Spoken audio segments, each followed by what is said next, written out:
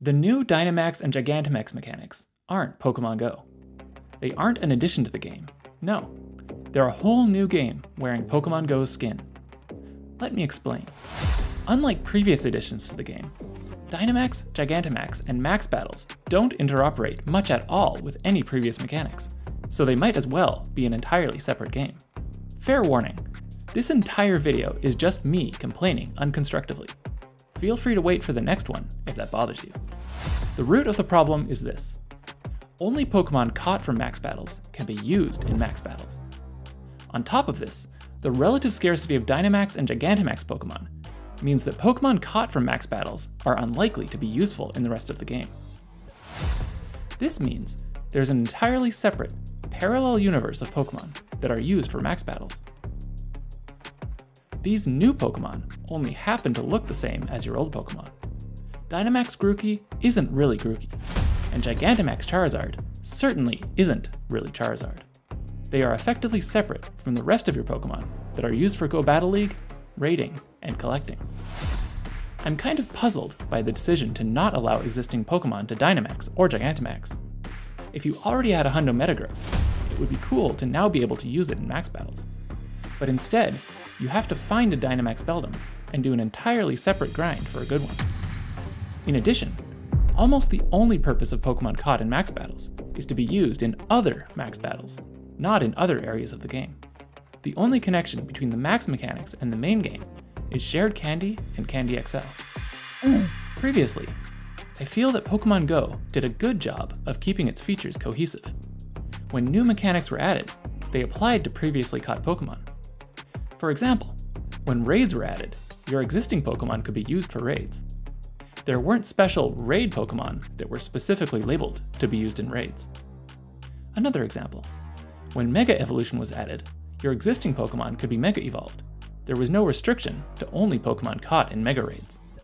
By expanding the possibilities for your existing Pokemon, these previous additions gave new life to old Pokemon, and made the game as a whole feel like a cohesive and growing set of mechanics. Wild-caught Pokemon could be Mega Evolved, then used in raids. Raided Pokemon could be used in Go Battle League. Go Battle League could be played to earn rewards to improve Pokemon for raiding.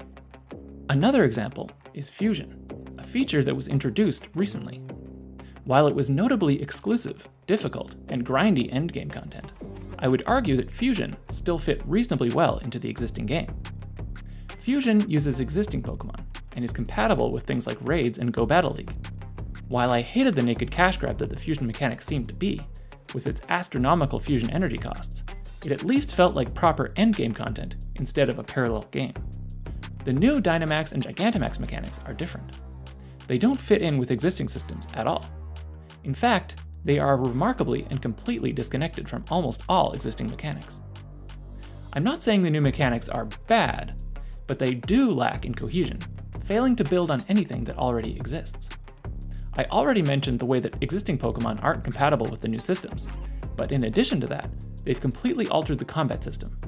The previous combat system was more or less shared between gym battles, trainer battles, and raids, but now a new parallel one has been tacked on that shares almost no similarities with the old one. I've already said it too many times, but it's honestly kind of mind-boggling. Everything to do with Max battles is different and nearly completely unintegrated with the rest of the game. I mean, I have a feeling that I know why they made this choice. Niantic wants a whole new grind to give bored players something to keep them engaged with the game. And only by making a clean break with previous mechanics is that possible. If you could use your old Hundo Metagross in Max battles, then why would hardcore players need to grind and spend their money on Max particles to do more battles? Let's not even start with the naked cash grab that is asking for 200 coins to get enough Pokeballs to reliably catch Gigantamax Pokemon after their grueling Max battles. This is literally the price of 2 raid passes or an entire storage upgrade, just for a higher chance of catching. Make no mistake, while the recent unreasonable difficulty of Gigantamax battles brought this topic to my mind, the difficulty of Max battles isn't the issue. It's the way the new mechanic fits into the game that is the problem. Niantic has signaled that they're willing to rebalance Gigantamax difficulty to make it more friendly to players, but to me, this doesn't address the root issues with the new features. Thanks for coming to my TED Talk. I promise I'll return to more constructive content soon. Like, subscribe, and leave a comment below if this rant resonated with you. I'll see you next time.